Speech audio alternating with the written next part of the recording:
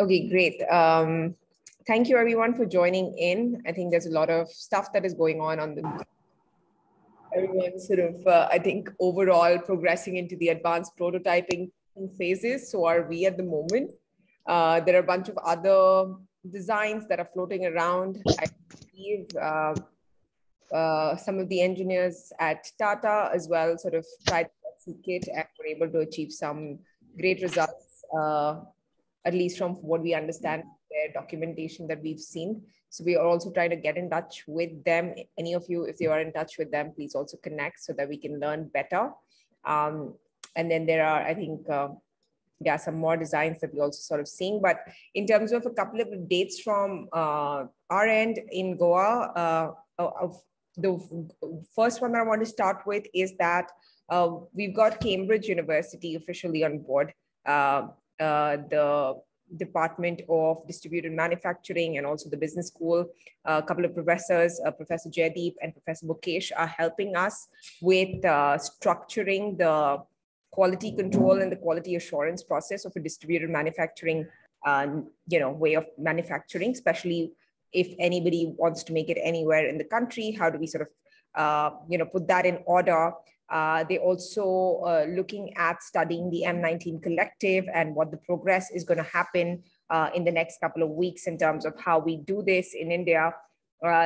Just for people who are new to the call, Cambridge University researchers last year also did 2 papers on the M19 collective and the face shield effort that we did last year as well. So this year as well, they've sort of come on board to really help us out in terms of structuring some of these data points while we, of course, do the prototyping and the making as we go along. Apart from that, we've had some progress on the engineering, but not as much as we were hoping by today. But I'm going to leave that to Anul to sort of talk about in the next couple of minutes once I finish my updates as well from here. In terms of the number of labs that are registered at the moment are about 136 across the country. And we have more and more people joining in. So again, the communication is getting a little bit more structured. What we're primarily waiting for is the lab testing results while we've lined up some clinical trials in the next couple of days. If we get everything up and running in Goa, at least from our standpoint. I don't know if I'm missing anything, Weber, we would like to add, or I'm good. Okay. That's a little bit of update from our end over here. And I think a lot of really great progress is going on. We're hoping to start funding more labs as we're also raising more funds. And hopefully this lab testing results is what we're really waiting for, because it's gotten a little frustrating in the last 2 days, for us as well, because the humidity in Goa has increased drastically because there are rains starting right now. And to control the humidity and the output is becoming a massive challenge with not the best zeolite that we have at the moment. But I'm going to let Anul, of course, speak about that a little bit later. So that's a little quick update from our end. I'm going to pass it on to, actually, before I pass it on to Anul, I actually want to also say hi to Dara, who's joined in from the UK. You want to say hi to the group?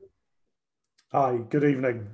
Yes, I'm from an organization called 3D Crowd, and we are, well, we're here to help in any way that we can.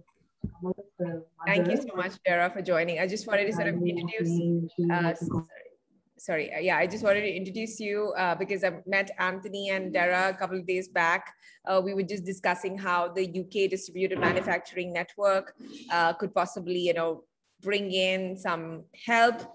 We also started talking about the flow meter 3D printed piece that we were, chatting the other day about, that if they could, do some of that for us, while of course we are openly sharing that particular project, which is offshoot of the oxygen project as well. So we were having those conversations. So really glad to see you, Dara. Thank you so much for joining and listening into us. I'm going to pass it on to Anul. Anul, you would like to update from an engineering perspective and give everyone an update? Okay, so there are 2 main challenges, I think, that not just us, but everyone else is facing. first is humidity. The second is the quality of the zeolite used. Now, for the humidity, we have managed it quite well today. We have brought it down to less than 10%, I think less than 5% is what's going inside our sieves. The way we did it is not how it would eventually work in the field, but since we are doing more of an experiment here to see what works, what doesn't work, we wanted that as a control. So we want to make sure that we are using as much dry air as possible. So using a combination of copper cooling coils, some cold water, a couple of moisture separation stages, 3 of them in fact, and one desiccant chamber which contains 13x desiccant, not to be confused with 13x zeolite, because this desiccant is specifically meant to absorb moisture. And so we have that, we have some activated charcoal and all of that at the end of it, from about 77 to 80% humidity that we are seeing here in Goa right now. We are getting it down to 5%. That's reaching inside our sea. So that's the good news. We not, like I said, that all of it is not kind of something that we can do in the field, but we'll kind of reach that stage later. We'll cross the bridge when we reach there. So that's one part on the humidity control. The other is the zeolite. So we've tried a couple of things. We've tried different kind of sieve geometries. We've tried different kinds of construction. And no matter how different you try, let me see if I can share a screen with you. Which I can just let me do that. All right, while I get Richard's attention. Go ahead. Okay. Desktop. Just wanted to show you quickly. So here's what the timing diagram for the Oxikit looks like. Essentially, the charge, the forge and charge cycles keep going on for a much longer time. And then for a short duration, we have the equalization valve that does some crossover charging from one to the other and so on. So playing around with these timings, here's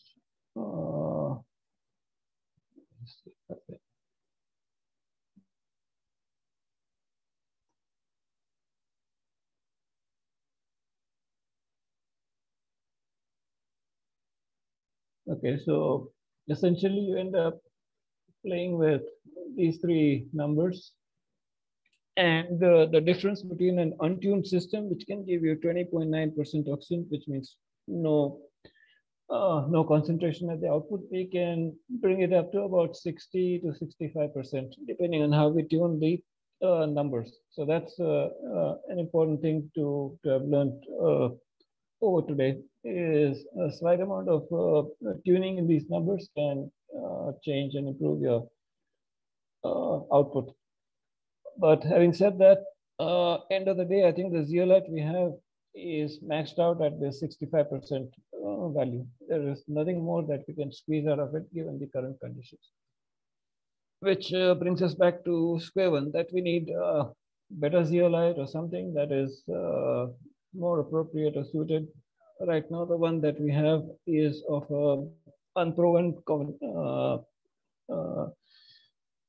I mean, we don't have the data sheet for it, or actually the supplier has given us a data sheet, but we're not sure if what he has supplied is actually what's written on the data sheet. So we're trying to get that sorted, but as of now, the zeolite we have is maxing out at 65% O2 concentration.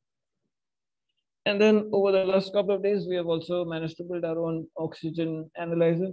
None of the ones that we've ordered online have yet arrived. Goa is a difficult place to get stuff delivered. But we have used the Honeywell sensor and we have calibrated it using 99.6% oxygen and 20.9% oxygen. We had a friend here in Moira who gave us cylinders. He's a diver, so he has all of these different gas mixes which are calibrated. So using that, it was kind of fairly easy to calibrate our sensor. We were also able to cross-check it with another analyzer that he brought for us to test. So we now have a good handle on the measurement part.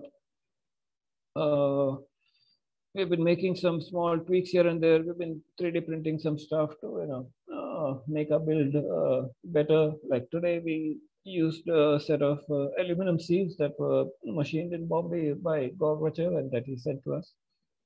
And we needed some 3D printed parts made for it. So we've done all of that, the sieve parts and so on. So I guess that's where we are. And for anyone else who has reached with around 80, 85%, you might have some good results if you start tweaking with the numbers on your Arduino code. And speaking of the Arduino code, that's the other thing that we are working on. This code uses what are known as delay statements. These are essentially blocking statements which kind of make your microcontroller useless for any other task while it's doing this job. And we would also like the same microcontroller to eventually measure the oxygen and the temperature and humidity and so on. So we are going to refactor the code, rewrite it using non-blocking statements, using ISR, or maybe even just use millis instead of delay, and kind of improve it overall. So that's work in progress. Vijay is working on it. So that's on the code part. We've covered the analyzer, we've covered the zeolite, we've covered moisture capture. I think that's about it. Have I missed anything, Weber? No, I think you've covered everything. So that's great. I think Derek wanted to say something. Go ahead, Derek. Yeah, please. I just had a couple of questions. You're saying you were getting mid 50s% oxygen concentration out of the system at the moment, 56%? 62. Around 62 to 64. So. 62, sorry, I missaid. The Tata program looks like it's getting 92. That's right. Using ostensibly an Oxikit. Right. And so the real difference is the zeolite. They're using really small diameters. So 0.3 to 0.6. Is that the only thing you think that's the issue? Not really. So we looked at the Tata design, and they've done something that is what we were planning and what we have also done, and that is to improve the cooling of the compressed air that comes out of the compressor, because it's quite hot, and we can only capture moisture from it once we cool it down sufficiently. So compared to the original Oxikit, the Tata copper cooling system as well as ours is much longer. In our case, just for the purpose of trials, we have also additionally put it under some ice-cooled water to make sure that we can really cool the moisture and then hopefully grab the moisture out of it. Really sometime work tomorrow. The condensing coal. Yep. Makes sense. Yep. The other thing was that they're using a silica instead of a zeolite to try and pre-dry the mixture as well. Right, that's right. I've seen a couple of discussions saying that the silica lasts a matter of minutes. Yes. And I'm interested to hear what your thoughts are. Yeah, so the desiccant zeolite that we got was from a diver friend, and based on his usage, I mean, he has been using this for quite a long time because they need to fill dry air in their oxygen tanks or whatever they do with diving. But in any case, he says this should last much longer. Now, how much longer is something we will have to empirically find out, I guess, once we start using it. But he was confident that it will be much better than silica gel. So okay. that's the second stage. The other change that Tata made was to use a higher powered compressor. So they're using something like 3 horsepower, which is what we have also done today. So sure. And I guess that's because they're basically working the compressors less hard, so you end up with cooler air coming in. I don't think so, because since these are untanked compressors, they run continuously. They have to run all the time. Right. Okay. The one thing I would say about silica versus zeolite is, how do you tell, what's a good way to tell when you need to refresh the zeolite? So with the zeolite, the way we've been told is it kind of clumps up because it absorbs moisture. And as against regenerative silica, which changes color from blue to pink, for example. But yeah, I mean, we're still new to that, so we need to dig in deeper to see how to get a better number on that. Maybe if you were able to have the container with the desiccant zeolite in, if you had that on a set of scales and you weighed it periodically to figure out when it's become, when you need to regenerate it. Yeah, something like that could be a very simple way to do it. Indeed, I think so. We should be able to do something like that. We can't probably do it while the machine's running, but we can occasionally, remove it and measure it on a weight scale and see what's happening. That's a good idea. Thanks. Thanks. Arjun, you had something to say. Yeah, I just want to ask, in terms of knowing the quality of the zeolite and when to replace it, shouldn't the oxygen concentration values that we get out of a machine be very indicative of that? Like when the zeolite needs changing?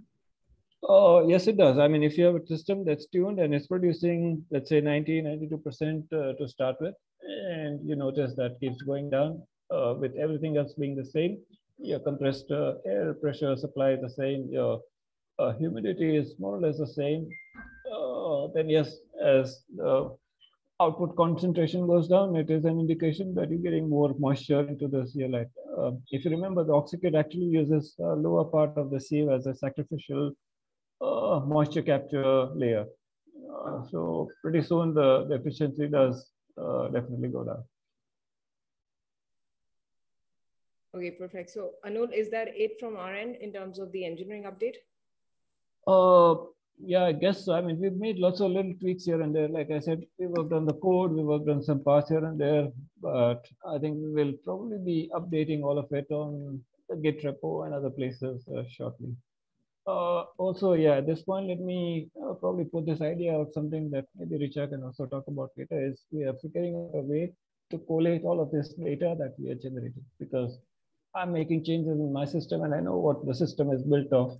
So I can kind of note it down and get the numbers and see what makes the best sense in terms of timing based on what zeolite I've used and stuff like that.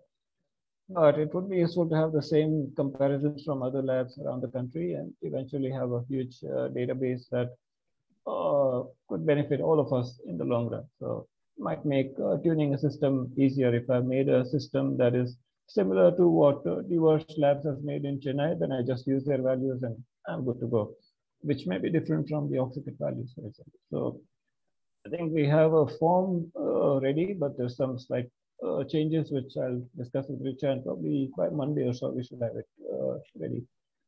Yeah. Okay, perfect. Ankit, you wanted to say something? Yeah, hi.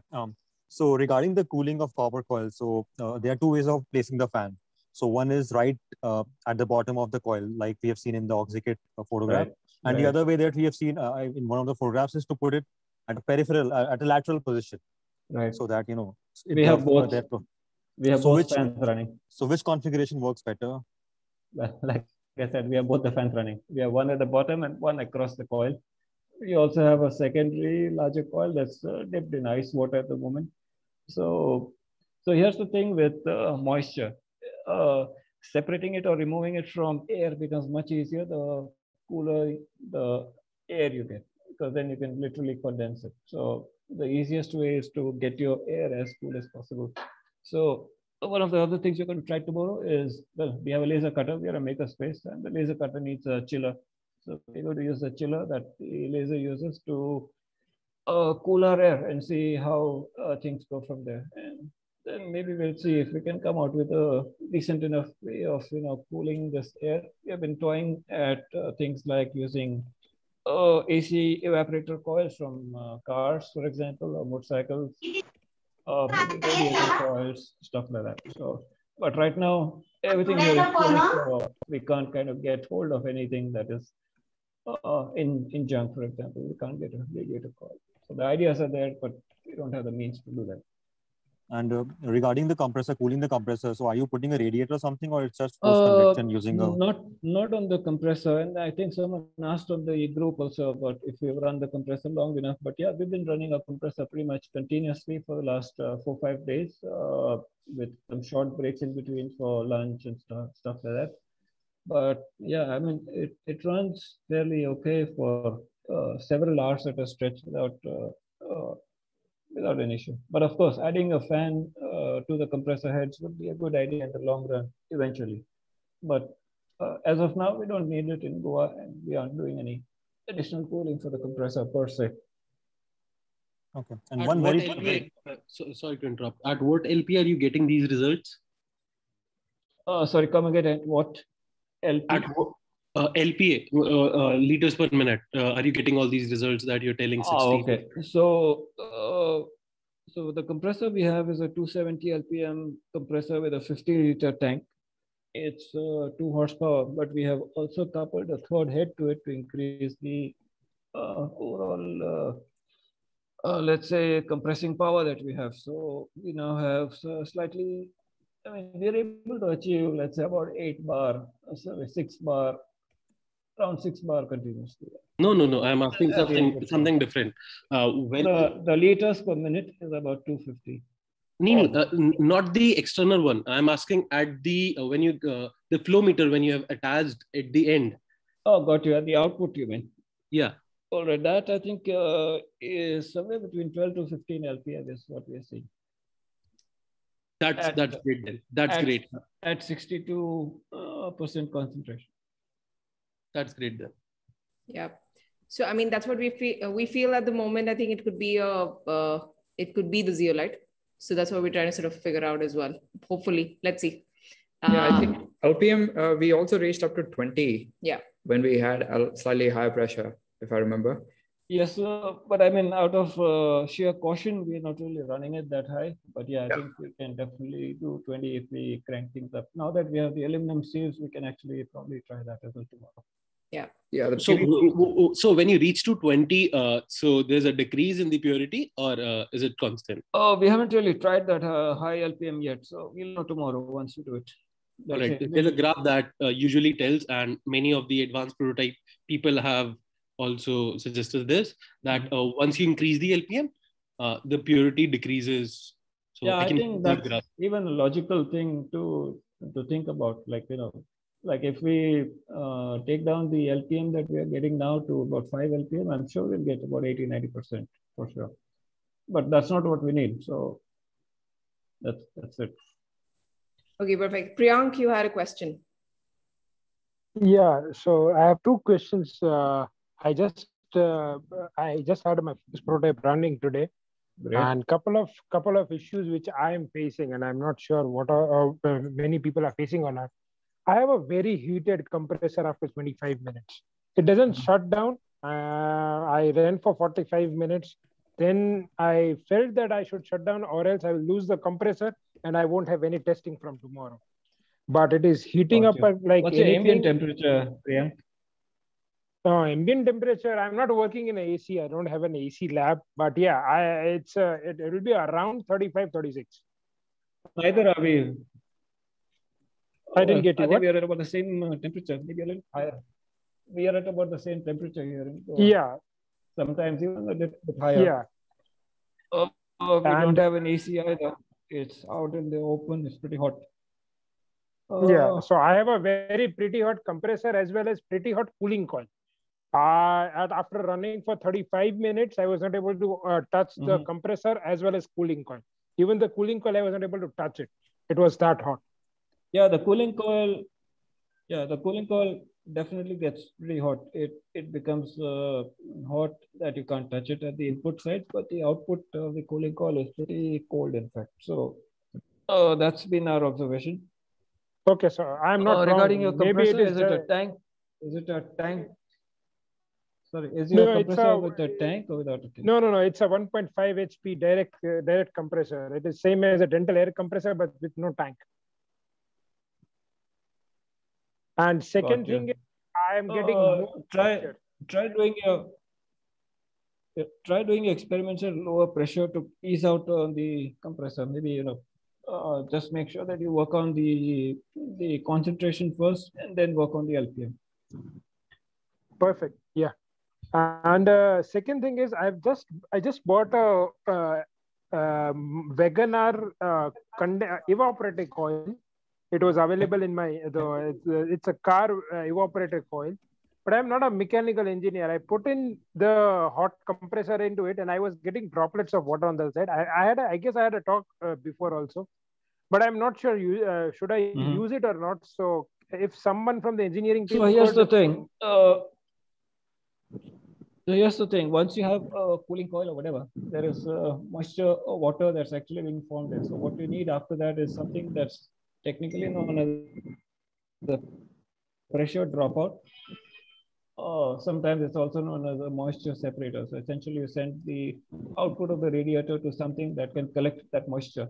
Otherwise it's going straight into your system. So you need another device after the coils or after the radiator to gather all of that water that's coming out of there. Okay, perfect. Yeah, thanks. Just look for a moisture separator as part of these pneumatic supplies.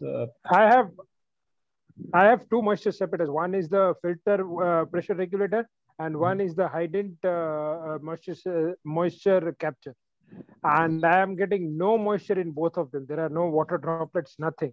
So I think that after running for 35 minutes, I would have destroyed the zeolite because all the moisture would have gone into zeolite. Because I'm not getting even a droplets of water in both of them. Well, that's quite odd because we are kind of filling up a glass within about an hour or so, hour or 2 hours. I think we fill up a whole glass of water. That's the amount of moisture we are removing from the moisture separator. So we don't have so much moisture. Today is only 38% in the environment. Naturally, it is 38%. So we don't have that kind of moisture in the environment also. But yeah, I'm not getting even a droplet. So I guess I'm not cooling it enough to get the moisture. I made that maybe the reason. Yeah. I mean, you can grab you can convert moisture to water only once you cool it sufficiently to reach its dew point, for example. I will try something, Jogad. Let's see. Okay, thanks, Priyank. Okay, Arjun, you have another question? Yeah, I just like two small questions. One, I just want to ask, where are you based, Priyank? Are you in Delhi? Rajkot. Priyank is in Rajkot. Okay, other thing is, talking about cooling, in the next month and two, the temperatures are going to rise, especially in North India, quite significantly. I think we should keep that also in mind because whatever testing we do, it should keep in mind that temperatures are going to keep rising. And like right now, it's pretty bearable, but by the time things actually start rolling out and scaling, it's going to be 45 plus in Delhi. Yeah, it's pretty unbearable in Goa at the moment. It's pretty hot. So and you have crazy humidity also. So yeah, it's humid, it's hot. So both factors are really. And heat is not going to change anything too much. Heat might not, but the moisture will. Moisture will affect, but heat will not. Anul, am I right on that? I think he's off. Okay. I think moisture will start being a thing then when monsoon starts coming. Yes, that's what. Moisture definitely. Heat probably not. And Anul can also comment on that if he thinks. Though, sorry, I missed that. Come again. No, so you think heat is going to play a role in the same, or is it going to be just the moisture? Well, heat is generally not good, that's for sure. I mean, it's going to make your compressor more difficult to manage. Your compressed air is going to get even more hotter at the outlet side. So cooling is going to be I guess the moisture separation is dependent on the heat management. Yeah. So there are 6 teams working in Gujarat in small malls clusters, and 5 of them have issues of compressing shutting down after 35 minutes due to heat. At least in Gujarat, this is an issue. That it is heating up and compressor is shutting down after 30 minutes, 25 minutes. So I guess, your solution would be to get bigger compressors and use them, let's say, conservatively so that they don't heat up. I would like to add here, my compressor is not heating at all. Using the, this, what do you call that? Container? What is that? Tank. I have the tank. So you can use that also. Abhimanyu, quick question on your setup. Are you working inside an AC room? by any chance? Abhimanyu? Hello, can you repeat? Yeah, no, I was saying that your setup, are you in a non-AC or an AC kind of environment? Non-AC, yeah, cooler hai. Okay. Got it.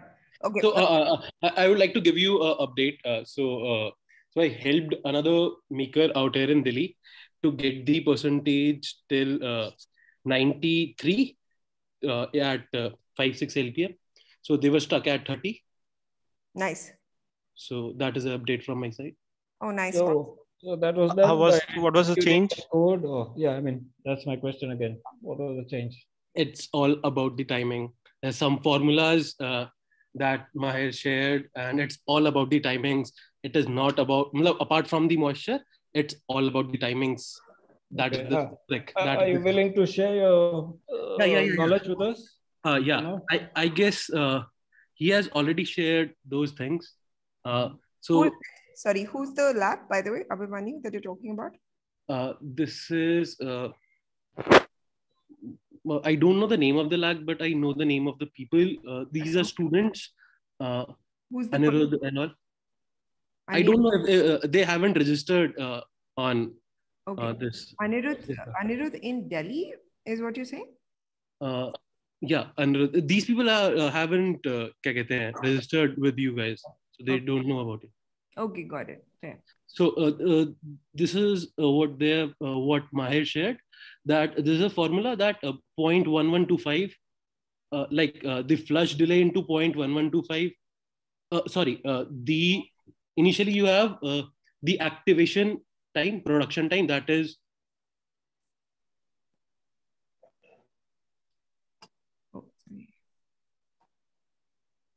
I guess you lost him. No, I think, sorry, Abhimanyu, could you unmute yourself? Sorry. Someone muted me. Yeah. Right. So these are the magic numbers. So 5171, whatever that number is, like if you have a 5,000 or 1,000, then you multiply it with 0.1125 to get the flush delay. And to get the pre-charge, you multiply it with 0.175. I don't know the logic behind this. Someone wrote those down. Yeah. On the chat also. Okay, yeah, I think I can see that. Okay. Yeah, I shared it with other people also. I got this on the fine-tuning group or any, like Mahir shared it directly with me. Nice. Okay, nice. That's awesome. So that sort of helped the tuning to 93%. Yeah. So Anul, it's all about the timing. It's all about the timing. As I mentioned earlier today, I mean, that's what we did. We had a system that wasn't doing anything because we had changed the AC and everything. It was a totally different geometry. So we got it up to 62, 65. So what I'm at is like, so the different people working at different pressure and with different volumes of C. When there's so many parameters, I'm trying to have all that data with me. I'm trying to decode these formulas if we could generalize it and finally apply it to the Indian people, the Indian market. What would be really cool is with Vijay, I can send, Vijay could put it in his LabVIEW software. Yeah.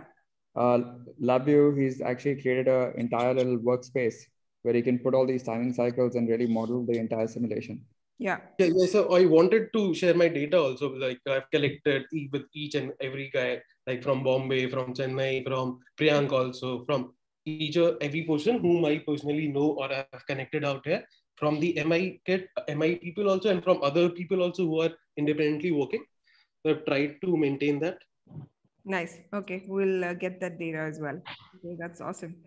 Thanks. I've got a couple more people who raised their hands. So Vinod, do you want to go next? My question is for Anul. I just want to understand the zeolite canister. What all the things you have filled in the same canister? Only it is containing only zeolite, or you have filled your activated charcoal and other items as a part of that canister? So there are two things. One is a zeolite that's doing the nitrogen adsorption, which is pretty much as per what the Oxikit requires. Similar construction. We also made an aluminum based sieve, which is not so similar to Oxikit, but pretty much the same principle. Let's say I think we'll post details of it in a day or two once we are. So this is all in the same cylinder, or Is it in No, separate? so we have a separate, a fourth canister, which is what we are calling as a desiccant sieve, which contains the moisture absorbing desiccant and the activated charcoal. So that's a fourth sieve in addition to the two main nitrogen absorption sieves and the surge tank. So totally we have 4 tanks now. Okay, I got it. So this activated charcoal is placed before the zeolite canister, right? Yes, that's true. Okay, Vivian, you want to go next? Hi, my question is to Anul. Anul, I was going through the code that you shared. Right. Basically, I believe that you're doing a trial and error with the delay numbers, right? Right. Okay. Why don't you just add kind of a rotary encoder with 2 inputs on the for the Arduino, 2 different ones, and then try to fine tune the numbers.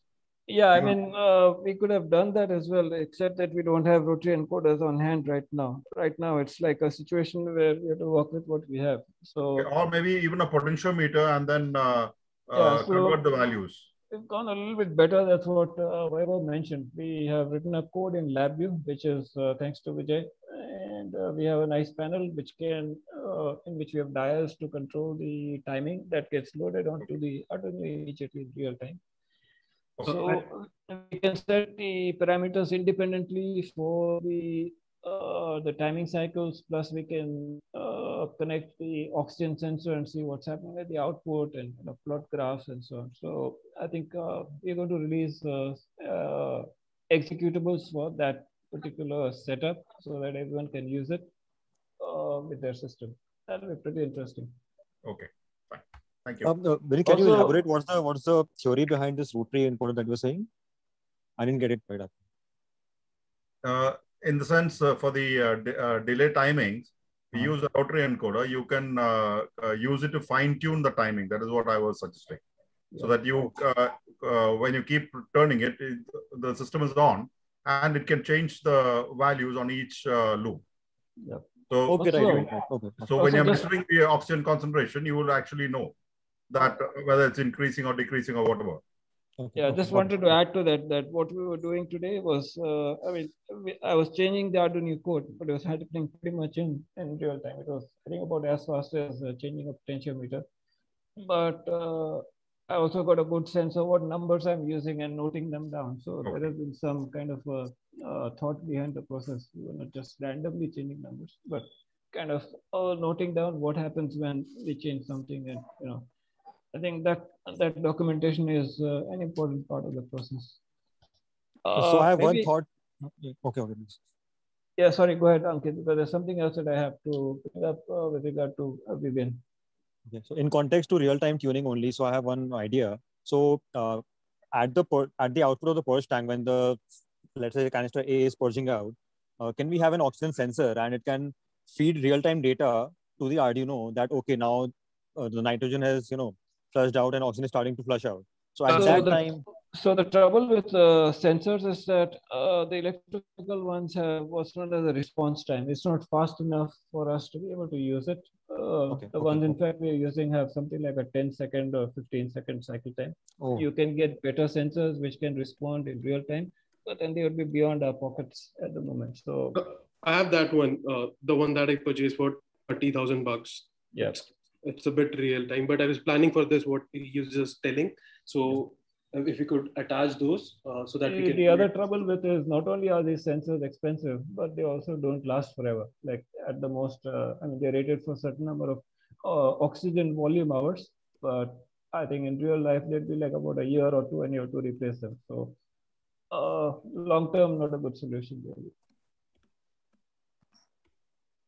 Okay, at this point, just wanted to say, I think Vivian has done some work also on making a schematic and a circuit board for the controller, but I had other ideas. So maybe Vivian and me, and if others are interested, we can have a more specific electronic chat, maybe tomorrow or the after. Focus on the electronics of the Oxikit. So Vivian, maybe you can schedule that with the electronics folks if you would like to take that up. Okay, fine, not a problem. That'd be great. Thank you. Yeah. Anul, I will talk to you and then we will schedule it. Yeah, please. Because I have a couple of ideas, but I want to throw it around and bounce it before we kind of reach a consensus. Richard, can I have 1 second? Just 1 second. Yeah, go ahead, Priyank. Yeah, Anul, just one question. At one, I saw a code. It is 1900 milliseconds.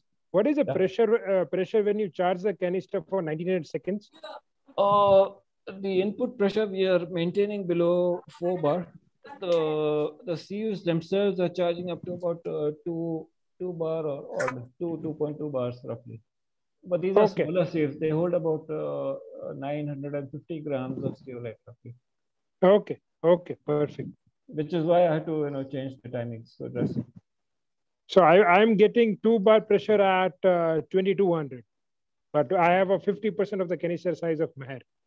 Yeah, so that makes sense. Because a smaller canister, you need to reduce your production timing. Okay, perfect. Thanks. Yeah. Okay. Go ahead. Okay, great. A couple of other things I wanted to add before we sort of go deep dive. And I think we have just about 15 minutes to close the call. So I just want to be mindful. So quick things, we've also shared, I think, 2 other open source projects that are floating around. One is the IIT Bombay one, which is on the rebreather, which is also there on the group. And the other one is the oxygen flow meter, which is made in collaboration with Fractal and Fezzle, which is also there on the group. But we'll share the Notion page as well tomorrow so that you can see all of this in one section, so that if anyone wants to sort of work on these on the parallel, that'd be great. We have one more which we're working on, which is the oximeter using Samsung phone, thing, which is a separate parallel group going on. So a couple of other folks are sort of working on that piece where apparently the Samsung phones do have a pulse oximeter feature. And there is something going on between Professor Ramesh from MIT Media Labs and the group on how we could possibly use that for, a lot of people have been telling us that there's an oximeter issue in rural areas. So that's the piece that the other project is also working. So there are 3 parallel things that are also happening apart from the Oxikit, M19 Oxikit group. So one, the IIT Bombay one, the Fractal and Fezzle oximeter, and the other one is the Samsung oximeter again. So a couple of, just wanted to let everyone know, in case anyone's interested, can also reach out, and possibly by tomorrow I'll have this sort of documented better. Sorry, is a Fractal oximeter or a flow meter? Sorry, flow meter, my bad. Yeah, flow meter. Okay, Anul, before you go, can I ask Abhi to actually pitch in? Abhi, you want to go? Yeah, just one quick thing about oximeter. I think since we tested that the Samsung devices does work with the Samsung Health app, would it make sense actually if somebody can create like a full end-to-end video and put it on YouTube on how to use it, and then we can socialize that while we actually do the other exercise about identifying the devices, and then because they'll take few days, maybe weeks, right? Yeah. People can use that help right now, and I don't know how many folks in villages would know about this, and just having a video out there and socializing it might help folks to get in control. Sure, fair. We can suggest that on the oximeter group as well, and maybe we can check for volunteers who can take that up. I just want, before Arjun and before Anul go, I think Dipesh, did you have your hands up for something? Yeah, so Abhi, I think Samsung already has like a video on that feature. So in case we don't want to waste any time making another video, maybe we could just use that, because it's pretty much them explaining how to use their device. Does that work? Awesome. We just need to then socialize it, I guess, through whatever means makes sense. Dipesh, between you and Abhi, I guess if you guys can just put that on the oximeter group, that'll be great to just get that rolling. Cool. Okay, thanks. Maybe we may have to regionalize it, because I think even closed captions or auto translate might not work if people can't even read that stuff. So maybe a spoken translation of what Samsung is talking about. Yeah. In regional languages. Yeah, that'll be important. Yeah, fair. Thanks, Anul. So, quick, Abhi, you still have your hands up, so I don't know whether you still want to speak. No. Okay, Arjun, you want to go next? Yeah. I just want to ask in terms of the Samsung thing. I believe not all Samsung phones have this. I believe only the more expensive ones. So, for example, I just got a made in India Samsung, the cheaper ones. What I mean is, for a rural solution, I don't expect there to be a lot of Samsungs with oximeters floating around there already, if that's what you're depending on. So a lot of input that we're getting over there is that a lot of second and third hand phones have sort of reached rural areas, which are Samsung as well. So and so we talked. So Ramesh, Professor Ramesh is also talking to Airtel and Jio and a few other telecom operators to get this data, because they do have device data, right? So you can know where they are. So we try to sort of work on that. But apparently that's also the case, that a lot of second and third hand phones are in the rural areas, which are Samsung, these certain upgraded versions, I think. The models with the oximeter. That would be awesome. Yeah, that's what we're sort of coming to. Okay, okay, quickly next. So yeah, just wanted to sort of talk about these couple of projects. Abhimanyu, you want to quickly pitch in before I move on? So there's one more finding that I could tell the people who are like at the advanced stages. Normally, the supply of 2x2 valve has been stopped by many people out there.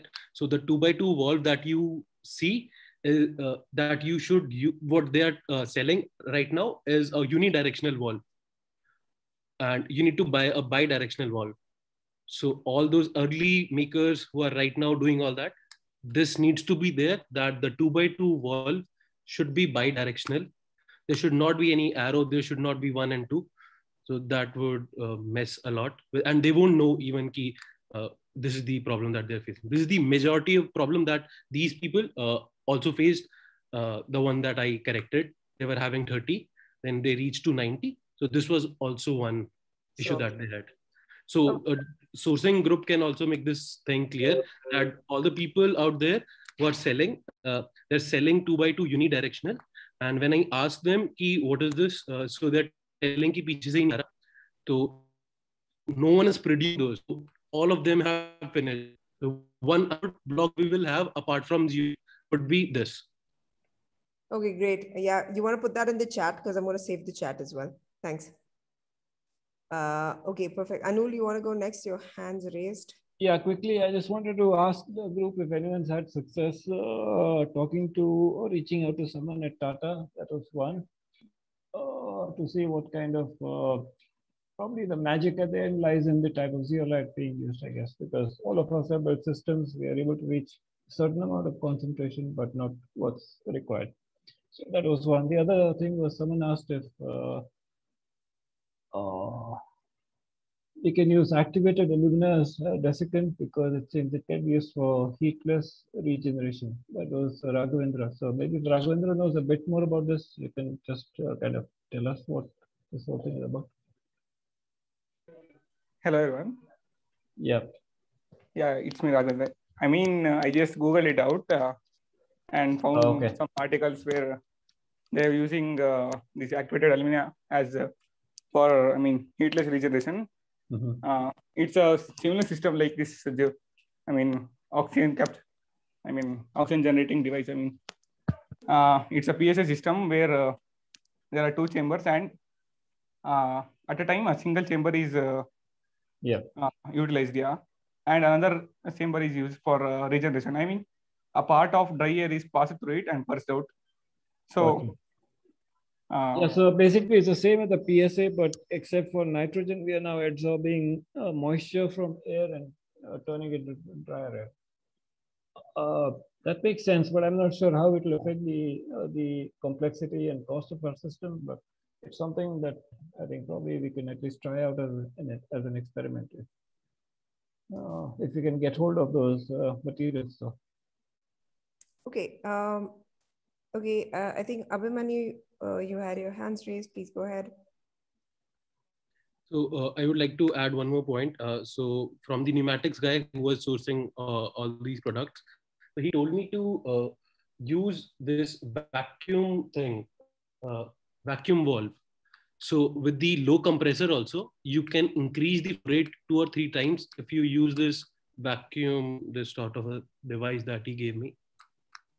So this is what we're buying also, the company using the low compressor, and they're using this vacuum thing, showing you the photo on the group so that you can have a look. Okay, cool. Thanks.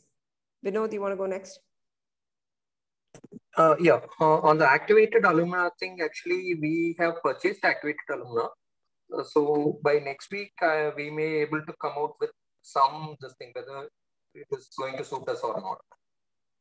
Oh, well, that I can confirm right away. We have already used activated alumina. I mean, that's the 13X that we have, which is an alumina-based desiccant. And like I said, we went down all the way to about, I think, less than 10% humidity. I think even around 5% is what we were measuring. So it definitely works. Question is how we can make it user-friendly in the sense that we don't have to change it as often as it might require to be. Like if it has to be done every day, that could be difficult. If it's once a month, we can somehow figure out a way to include that in our machine, for example. No, what we are planning is we are planning an active regeneration cycle for the activated. Okay, okay. Yep. So that means additional valves and additional, timing cycles and saves and all of that. Sure. Perfectly doable, but more expensive. That's a factor for us too. Okay, great. Thanks, Vinod, for that. Does anyone else, because I have a couple of minutes before I close the call, if anybody else would like to ask anything or sort of give us an update from where you're joining, that'd be great. Otherwise, it's been a fairly long day for us as well, so I'm going to call it a night soon. Yeah, me too. Yeah. Okay. Seems like it's a wrap. So thank you everyone for joining tonight. We'll continue the call again tomorrow, hoping for better results and sharing that with all of you. So thank you so much for joining. All right, everyone. Good night. Thank you. Good night. Thank you. Take care. Thank you. Good night. Night.